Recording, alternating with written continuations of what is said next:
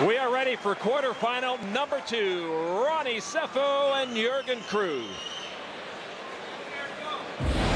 And now coming to the blue corner from New Zealand, Rony Sefo.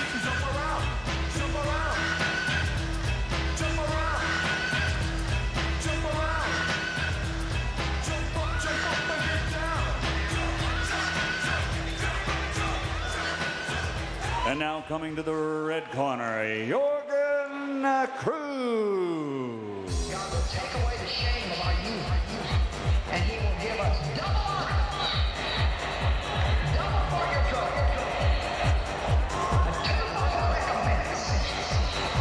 God will bring a reward into our lives for all the rough and stinking things that Satan tried to do to us. Just refuse to go home. We hang in there and see God's blessing coming our life. I'm not giving up. I'm gonna be standing up when the fullness of my reward comes. Everybody say full restoration, days of plenty and joy. Say I'm gonna be content and satisfied.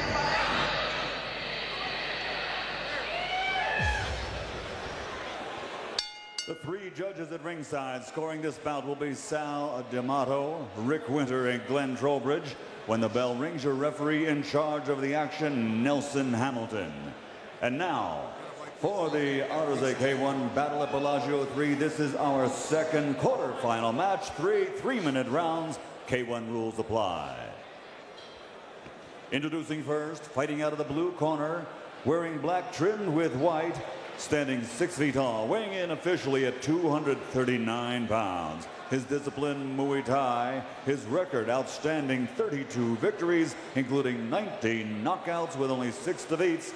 He's the 2001 K1 New Zealand champion. From New Zealand, here is Rony Sefo. And his opponent across the ring, fighting out of the red corner, wearing camouflage, 6'2", officially weighing 230 pounds even. His record, 62 victories, including 29 knockouts, 12 defeats with 2 bouts even. He has captured titles in K1 tournaments around the world, including Italy, Russia, the Netherlands, and the European Championship. Comes to us from Sweden, here is Jörgen, the Viking Kruth.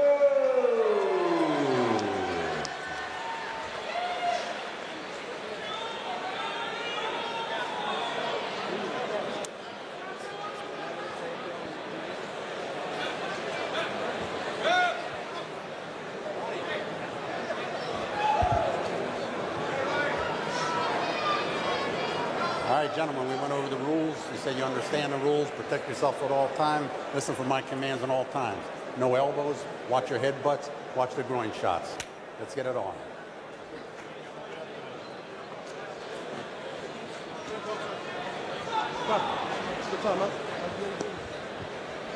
Let's take a look at our tale of the tape of quarterfinal number 2.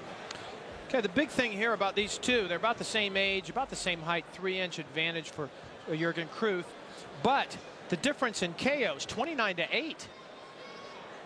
Tremendous amount of experience for Jörgen Kruth that Rony Sefo just cannot match, Lon. Jörgen Kruth in the camouflage trunks and camouflage skin on the right of your screen. Rony Sefo in the dark trunks with the white trim, making his first K1 appearance of 2004. As you've heard, brother of Rony Sefo, who's on our card later on. No knockdown, says referee Nelson Hamilton.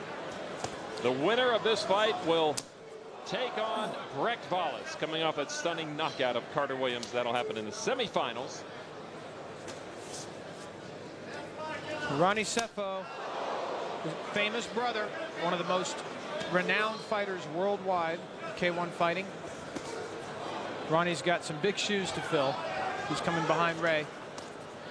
Well, he's a tough kid. He's got some seasoning to do, does Rony Sefo. And he's got some ground to make up. 32 years old, still early in the K1 career. Jörgen Kruth has shown already that he has a huge reach, and he can touch with power from distance. But if Sefo is anything like his brother, he knows how to work inside, take the punishment, and dish it out to the stomach, and then go upstairs with it.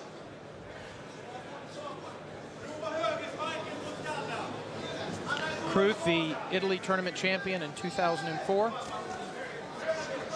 First came to note back in 2001 with a win over Stefan Lecco. The big names in K1 fighting for many years. Jörgen Kruth go over the top of Rony Sefo. Missed everything.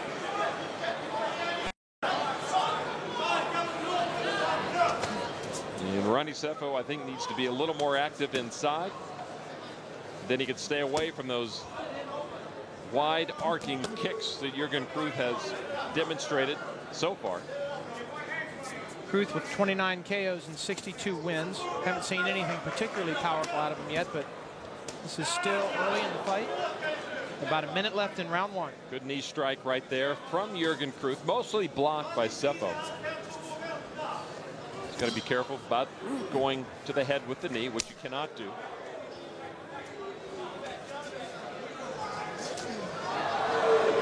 Knee strike attempt by Kruth. Didn't quite make it in.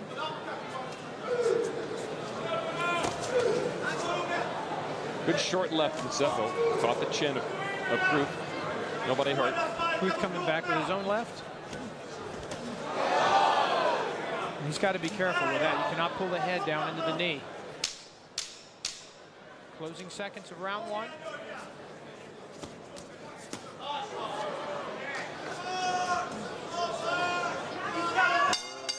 Sefo will make it through his first Las Vegas appearance intact, and just like his brother has shown, he can take the punishment. Jörgen Kruth throwing it from a distance, both with the legs and with the hands.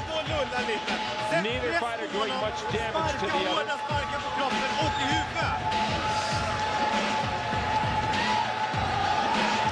Tough to follow and act like what happened in round 3 of the first quarterfinal.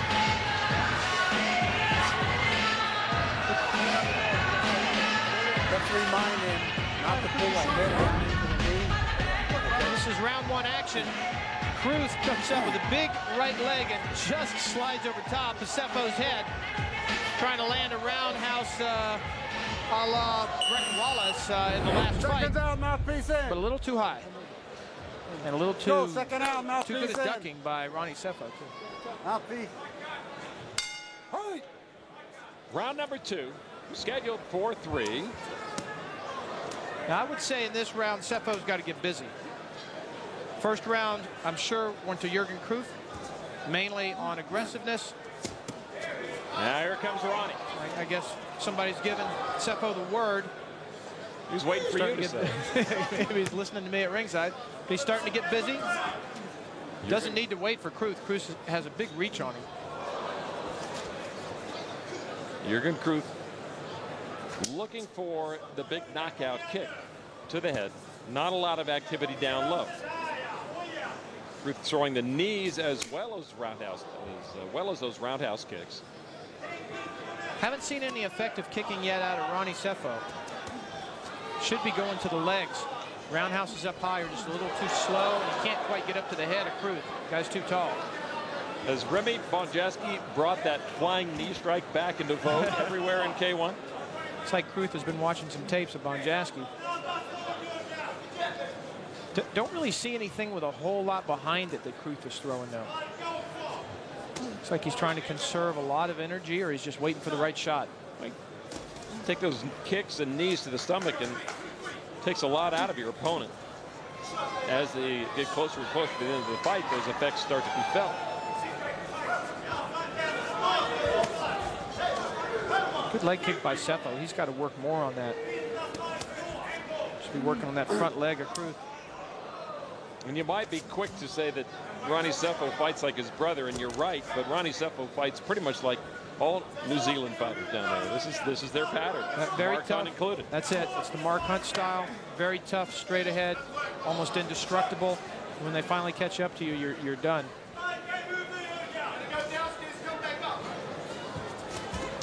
Oh, nice roundhouse kick. Just glanced off the forehead of Kruth. All right, break. Back out. So Rony Sefo starting to show a little moxie himself. He can go upstairs if he needs to.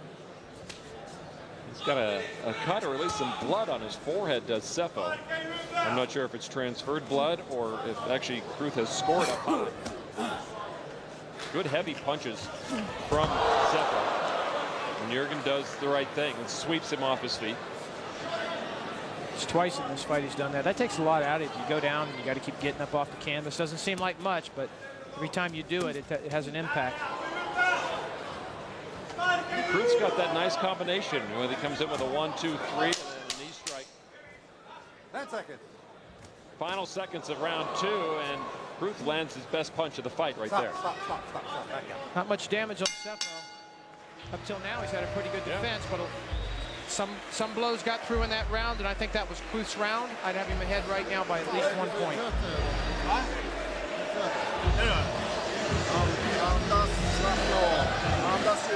Jörgen Kruth's corner with some mid-round instructions, between round instructions, and probably just a little more of same, I would expect. Maybe a little more activity. The judges, I don't think, are going to hand a decision based on what they've seen so far in either one of these fighters. Well, they may have to Kruth because he's doing the most stuff, and this is part of it.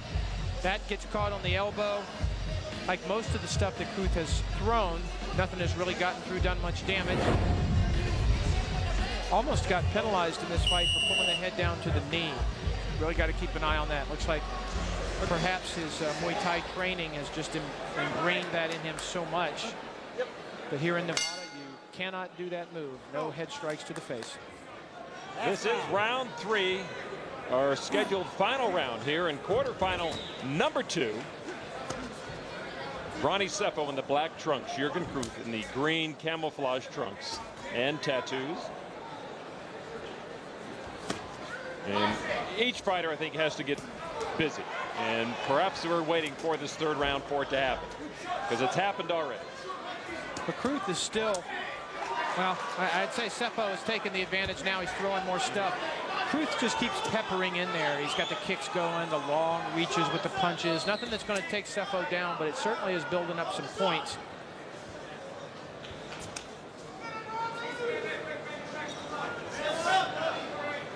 Each fighter now very active.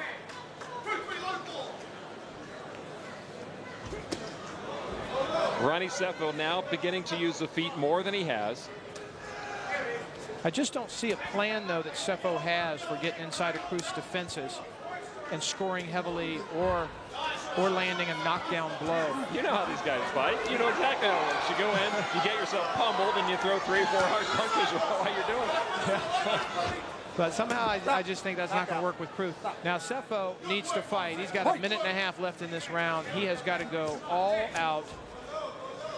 No stop, punch, punch, kick, kick. But instead he's against the ropes.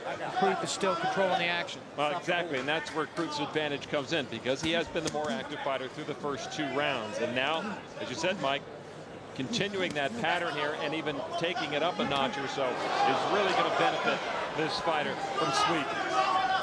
Yeah, that's the best kick right there. Yes, maybe the best blow of the fight for Jörgen Kruth.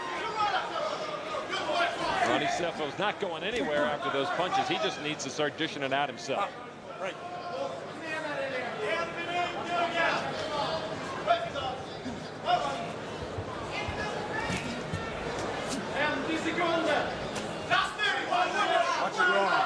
Kruth still basically having his way, fighting when he wants, keeping Sefo at a distance. Sefo has the power. He just needs some technique to get inside. Kruth is not opening up too much to give him much of a target. Kruth almost looking now like he knows he's got the fight won on points and just wants to start resting for his semifinal round fight. Yeah, just when you do that, the judges throw a 4th round at you, so he's got to be careful. A big finish here for Kruth could seal the deal.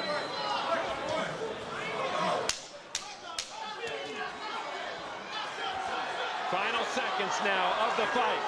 Jörgen Kruth now goes upstairs with the punches. That was a good right hand by Kruth, maybe the hardest punch of the fight. And that is the end of the 3rd round, and supposedly the final. The judges have that option, but Jörgen Kruth held the slight advantage throughout the 3 rounds, and the judges could not go wrong by giving him this fight if they decide to do so. I see it as a point and a half. Jörgen Kruth, maybe 2 points, depends on how much of a margin in each round. Rony Sefo's corner immediately putting him to school.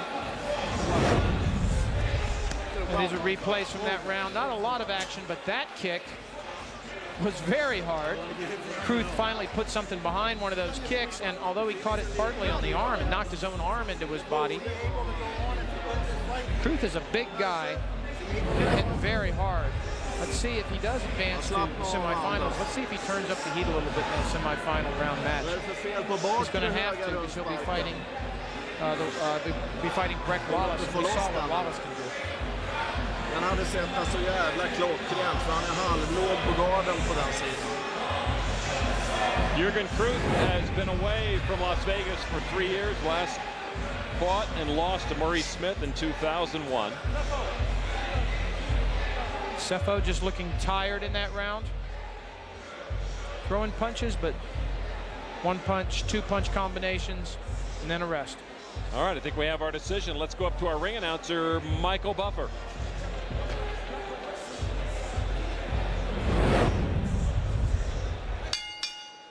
Ladies and gentlemen, here at the Bellagio, we go to the scorecards.